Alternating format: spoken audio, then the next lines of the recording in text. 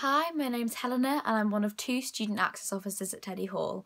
I'm in my 2nd year studying fine art here at Oxford and I'm going to take you on a day in my life.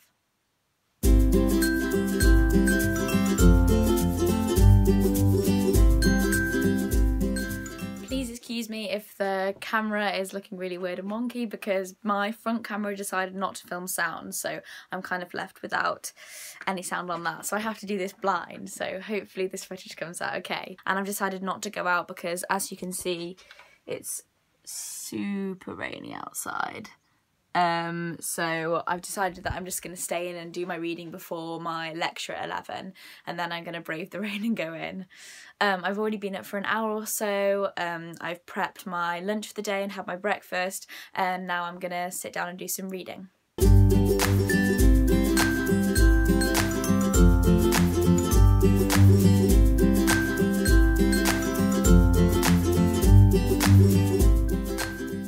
Couple of hours since I last talked to you and I've just been doing some admin and finishing all my reading off, and I'm just about to cycle into town to go to my lecture in the exam schools. So I have all my things ready to put in my bag. I have my laptop, some chargers, my notepad, and then my refillable water bottle and the sandwich that I did this morning, along with some local fruit from the farmer's market. Cool. So yeah, that's one of my missions this term, is to cut down on all my plastic usage and yeah, try and buy things a bit more locally. But anyway, I'm going to cycle in now, so I will see you in a bit when I'm in exam schools. Before I leave, I thought I'd show you my bedroom. I live out with 6 other people, and it's just really nice. All the rooms are quite different, but yeah, this is kind of probably a typical living out bedroom you'd get.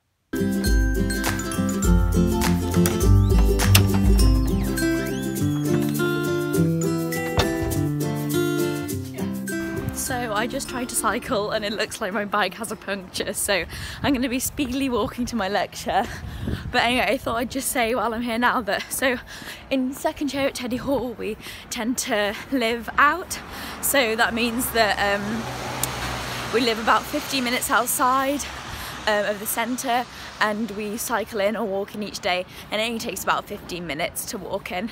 But it's just really nice to live out because you get to have your own space to cook and it's quite independent, and yeah, overall it's just quite a nice experience. So I'm gonna dart in now before I'm late.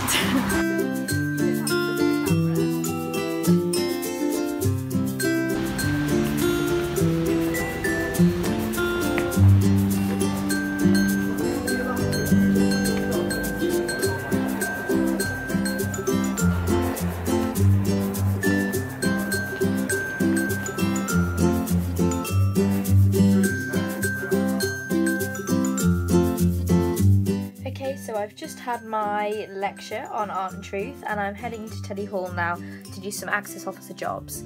I think I'm just going in to do some filming about the Giving Day in Teddy Hall, and I normally come into Teddy a few times a week, but because I'm living out it's not necessarily as much. But here you now see me going into the lovely fresh green quad. We're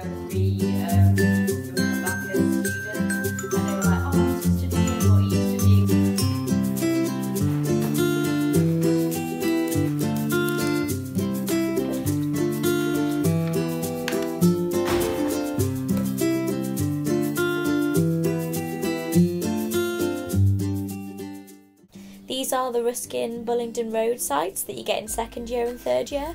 1st year you're based in the Ruskin High Street site, and please ignore my messy studio, I've been working a lot in here recently. But yeah, I spend a lot of my day in here in my blue art suit, as you can see from here. Okay, it's been a while since I've actually filmed myself talking on camera, I've realised, so I need to fill you probably in a bit. I went to my studio for a while and had a seminar, and then I've just come back, popped some tea on, and I'm going to just go quickly out to netball practice. We have an hour from 7 till 8 of netball practice because we have a tournament on Saturday, so I've got to dart off to that quickly, and yeah, I'll show you some practice there. Come on!